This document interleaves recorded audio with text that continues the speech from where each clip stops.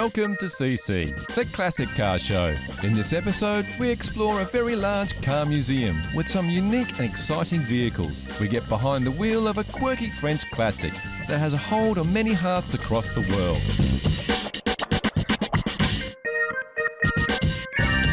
Also on the show, we take a closer look at some of the classic Italians of yesteryear and their unique design. Plus, a classic of tomorrow with a long pedigree. A very fast, very sleek cat from the UK. And we test your classic car memory in Know Your Chrome.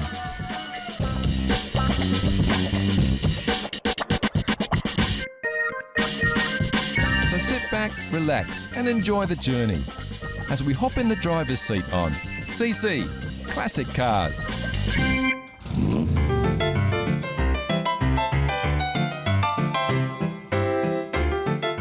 Some cars encapsulate a certain style, evoke feelings of desire with their timeless lines. Some classic cars just look like they belong in an art gallery. This isn't one of those cars.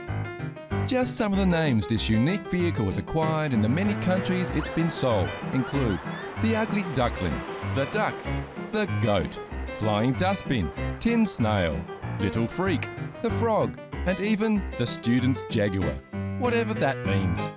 This is a fine example of the Citroën 2CV, commonly referred to as the Dolly. The model is called a Dolly. It was a model produced so that they would appeal to the female gender, and my word they do, because I get a lot of waves and smiles, but I'm assured by my friends that that's not me that they're smiling and waving at, it's the car. Often called the Deux Chevaux, or two horses, relating to its original 2-horsepower motor. The 2CV was designed before the Second World War, but production never got into full swing until the war was over. The first Citroën 2CV rolled off the production line in 1948, and a legacy was born. Considered the icon car of France, the 2CV was designed as the French people's car, an economical alternative to the horse and cart. And its simple but innovative design, technological advancement for its time and unique looks has cemented its place in history, not to mention its quirks. The gear lever is not in the normal place. It comes out of the dashboard, but you shouldn't worry about the gear lever position. It's the most easy thing to use, very easy to use that. It's got the ventilation system, and you wind the knob and it opens the flap at the front, and you push the windows up at the side. It's got central locking, unusual because you can reach all 4 doors from the driver's position. The locking mechanism for the doors, you turn the key and then you try and turn the door handle and it just spins around doing nothing. So that's your locking mechanism. The suspension is super soft, so soft that you have to, if you have 2 passengers in the back seat, you have to wind the headlights, and you can do that from the driver's position. Tilt the headlights up and down to compensate for the load in the back. It's been said the suspension was so soft in the 2CV so French farmers could put a basket of eggs on the back seat and drive over a ploughed field without any braking. We're not sure about that, but they must have done something right, as the car remained in production for 42 years, so many may be surprised just how old this classic is. They never changed the basic design. The body is still the same design from 1948. People look at the car and think it's from the 1960s. No, the last year they made it was 1990. Ours is a 1989 car, actually built in Portugal. That was where the last of them were built. The Citroën 2CV was so good in the first place, it wasn't really necessary to change it that much. The only concession they made to modern traffic was to enlarge the engine. Although I have to say that the car is not really an autobahn or auto route car. It can't. It'll sit on about 100 kilometres an hour, but it's more comfortable on byways, relaxed driving. Originally released with a 2-cylinder air-cooled 375cc motor, the 2CV was never considered a powerhouse. Even when the engine capacity was almost doubled to a modest 602cc, performance can be described as underwhelming. The 2CV was built in France, Belgium, the UK, Argentina, Chile, Uruguay, Portugal, Spain and Slovenia. A total of 8,830,679 2CVs were manufactured, the majority of which were sold in Europe. They're not too hard to find, and prices are generally related to the car's condition. A friend of ours in Victoria who's a rabid Francophile loves his French cars, and he has had this one for about 9 years. We had said to him, look, at any stage, if you want to sell it, please put us on the top of the list, and we're lucky that our number came up for it.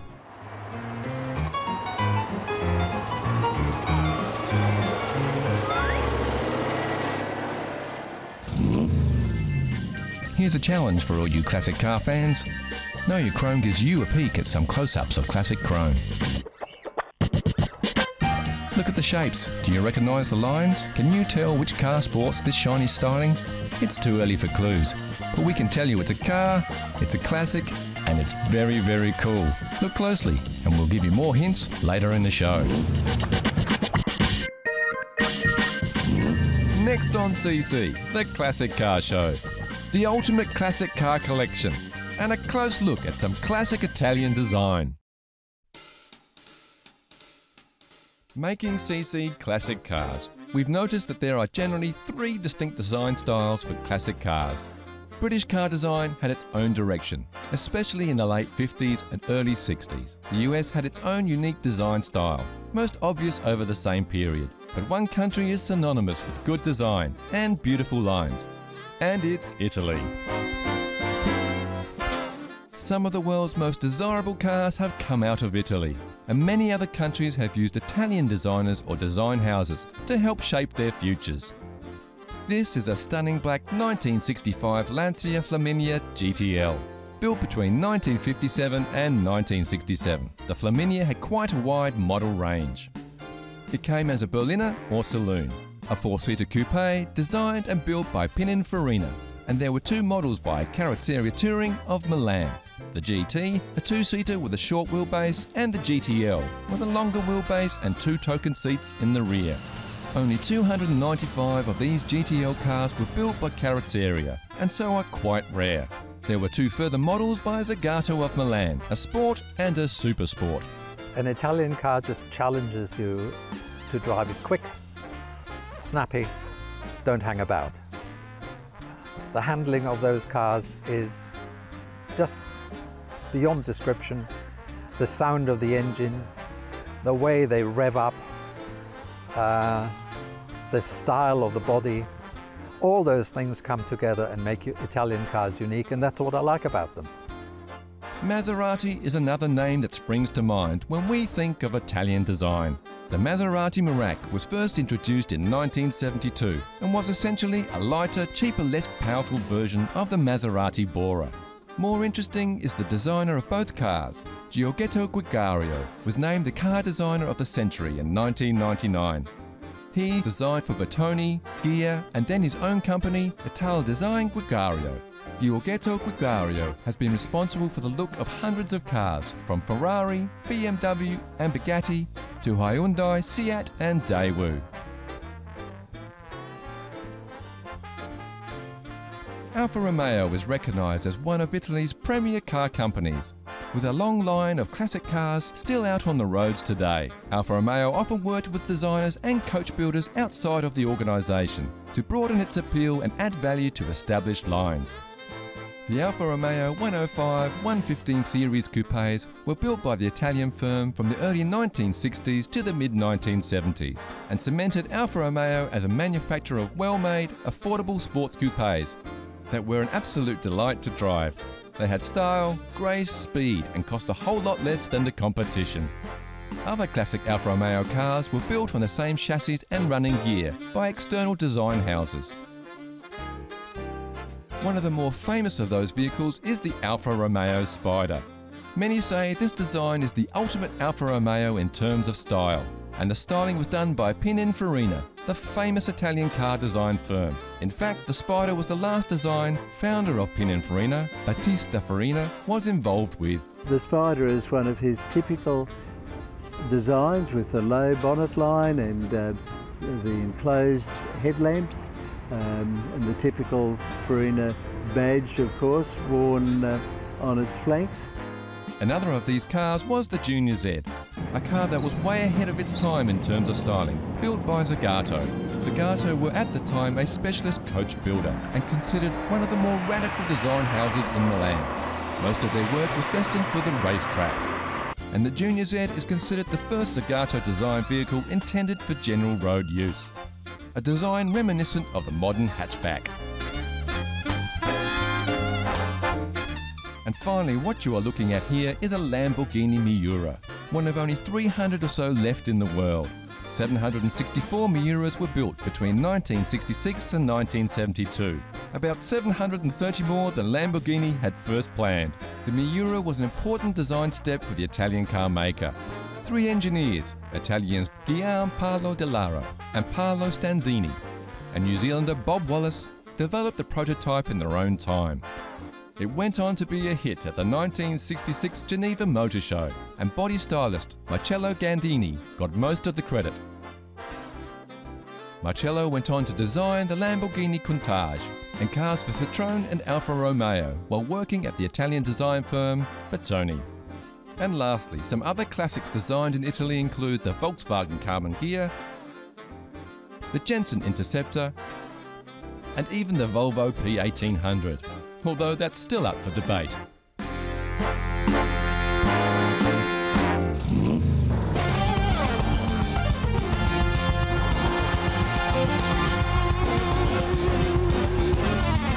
Porsche has had a long line of highly desirable sports cars that have all gone on to become classic cars as they reach their 40-year maturity.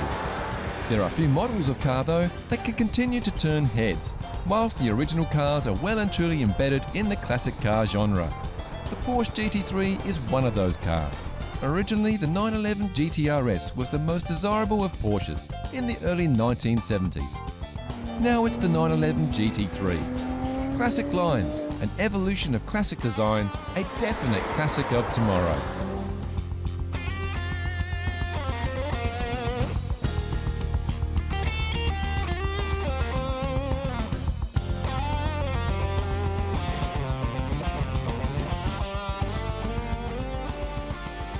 And if you're a lover of classic cars but can't get past the guilt of owning a gas guzzler, then fear not. A hybrid Porsche GT is coming soon, featuring 2 electric motors and the kinetic engine recovery system developed for Formula One.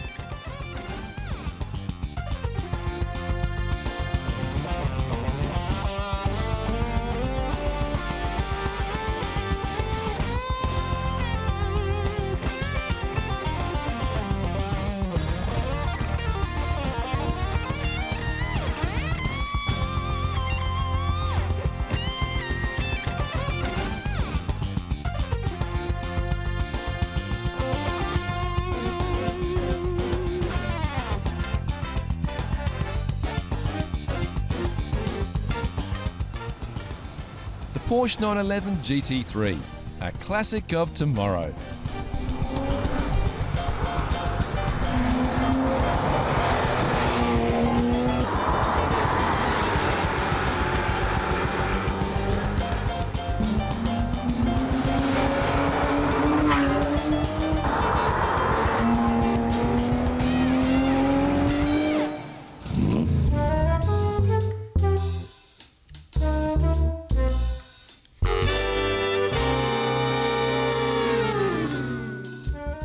Michael Finnis has an enviable collection of classic cars.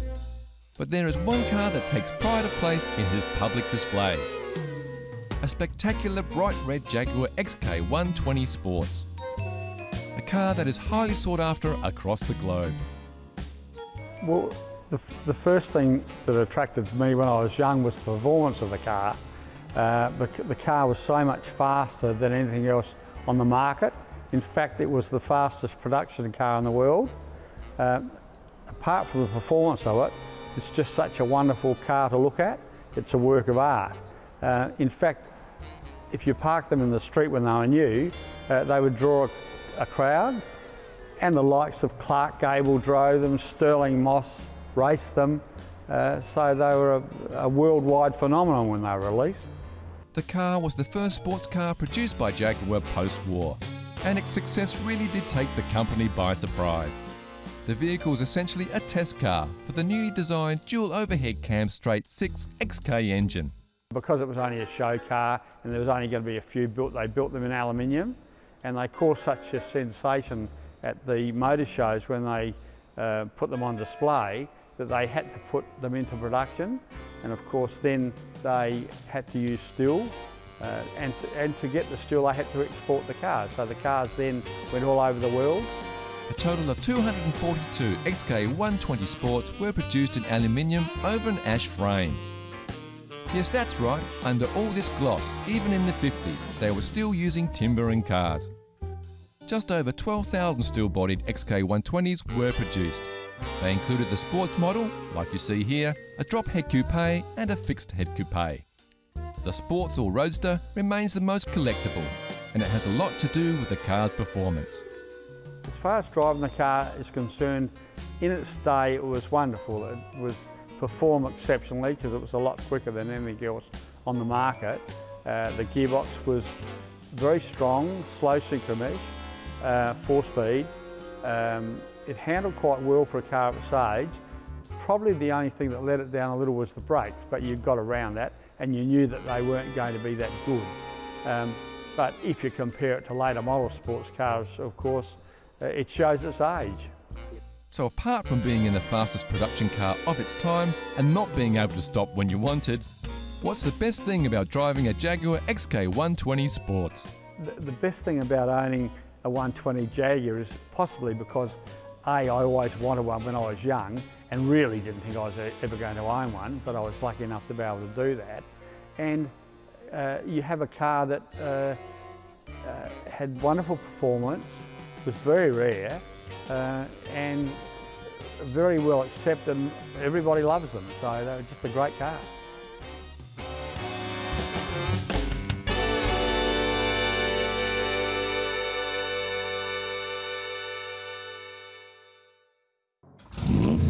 So how well did you go with your first peek? How well did you know your chrome? Here's a quick update. Did you guess it right away, or are you still pondering? Take a look at these shots. We're showing you a little more of the car here, so you should be able to pick it. The answer is coming soon.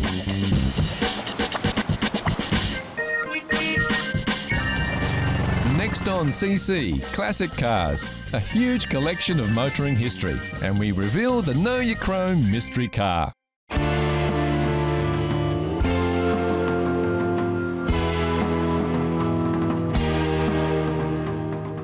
Since 1965, millions of people have enjoyed discovering their motoring heritage at the National Motor Museum, located in the small rural town of Burwood in South Australia. A museum that has grown over the years to become the largest collection of vehicles in the Southern Hemisphere. Many are surprised that a collection of this magnitude and significance is located in Australia, but it's no surprise to Australians. Cars are a way of life. Motoring, vehicles have shaped the country in many ways because Australia is such a big country. Vehicles have helped us connect our communities together. In some cases, communities are vastly, great distances apart, so they've been significant in that way. They're also about social history, including family holidays and just memories of growing up. We all at some stage drive or use a vehicle in our lives, so it's something that we all have in common. Of course, it's not just Australian vehicles on show, although there are plenty of those too. CC Classic Car fans may recognise many of the vehicles that are featured on the show, as the National Motor Museum was instrumental in helping us gain access to many of the cars we have covered. We have vehicles ranging from the vintage and veteran right through to the 50s, 60s, 70s. We've got muscle cars of the 90s, and we've got sports cars, trucks. We've got significant vehicles like Tom Cruise's Leyland Badger, which famously went up the Birdsville track over and over. We've got Twiggy's Lamborghini. We have cars that we have on loan from private owners. We have cars in our collection that have been donated to us. It originally started as the Birdwood Mill, as a privately run museum, and it was motorcycles, in fact. First established by Jack Keynes, a motorcycle dispatch rider for the Army, the Birdwood Mill Motor Museum was a result of his obsession with bric-a-brac and machinery, especially motorbikes and cars. It was first opened on the 28th of November 1965. 2 years later, a fellow enthusiast, Len Weigel, purchased a share of the museum, and together they expanded the collection to include more cars. Through the concerted efforts of some foresighted enthusiasts, the state government was persuaded to buy the museum as a public asset, rather than risk having the collection broken up and lost. Over the years, the collection has grown, and the museum has expanded to house all these amazing vehicles. From those humble beginnings, as an old motorcycle collection in a disused flour mill, the museum has evolved with the help of the South Australian government to become one of the world's premier historical vehicle experiences. And it's still growing, with tens of thousands of visitors coming to relive a piece of their own motoring history. We have a team of volunteers and staff that look after the vehicles. We have people that polish chrome and people that clean behind the ropes, as we call it, which is a big job in itself, with over 300 of them to look after. And we also have people that look after the collection in the workshop, getting the vehicles running for what we call our driven collection. And we like to keep some of them running so that people can see them on the road and that they can participate in events such as the Bay to Birdwood, the very famous car run which happens in September. We had to ask, why has a government bought and maintained a collection of cars? It seems the kind of thing wealthy philanthropists do to get out of paying tax. We like to think that we're collecting for the future as well, so it's not just for now or in the past, it's for the future generations who are going to see some of the significant vehicles of the past. We have about 65,000 people through the year visit the museum, and yes, they come from all over the world. We have a lot of our visitors come through events such as Bay to Birdwood and the Rock and Roll Rendezvous in April, ranging from families. We love to have families visit the museum, and it's not just for blokes, of course, it's for women as well. It's a fantastic visit for them too.